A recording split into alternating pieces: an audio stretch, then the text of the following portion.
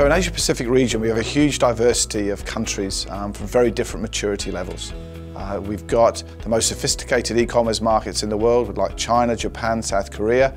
On the other hand, we've got Thailand, Philippines, Indonesia and Vietnam. We've got some of the most emerging markets and the biggest potential moving forward. Asia Pacific is also home to the largest population across the world. China and India together account for over 2.5 billion people, and ASEAN as well is a growing market. Uptake is high with startups, personal wealth is driving many market entrants, and local brands are really competing fiercely alongside their international counterparts to claim market share. The big debate is really cross-border versus local market presence. We've got a lot of customers looking to go cross-border, equally many establishing a local market presence to ensure the lead time to their customers is as short as possible. The key thing then is inventory versus lead time and how many multiple inventory instances you have across your supply chain in order to maximise the service to the customers, but also to optimise cost at the same time.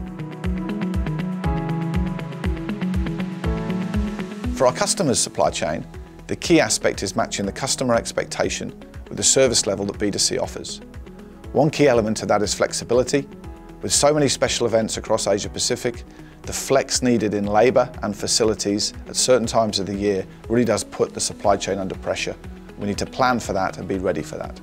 Being resilient is key, making sure that our customers aren't over-dependent on one single channel in any one geography. Therefore, omni-channel comes into play, and having inventory in the right place across the facilities to ensure that service to the customer is maximised.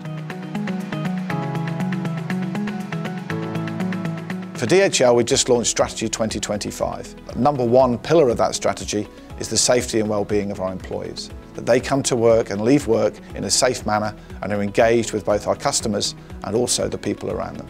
The customer-focused approach builds on that and is really around how we can help our customers go omni-channel across multiple countries in a consistent manner with best-in-class IT, solutions and properties across all 15 markets. To own tomorrow, we're investing now in warehouse automation, robotics and analytics, and we really do feel that we are the only company that's able to offer single elements as well as the entire e-commerce supply chain on a global scale. We've been handling large-scale operations across e-commerce since 2005 in all Asia markets. Our sheer breadth and diversity of business enables us to help you with your omni-channel strategy. If you'd like to talk to us, please reach out, we can collaborate with you.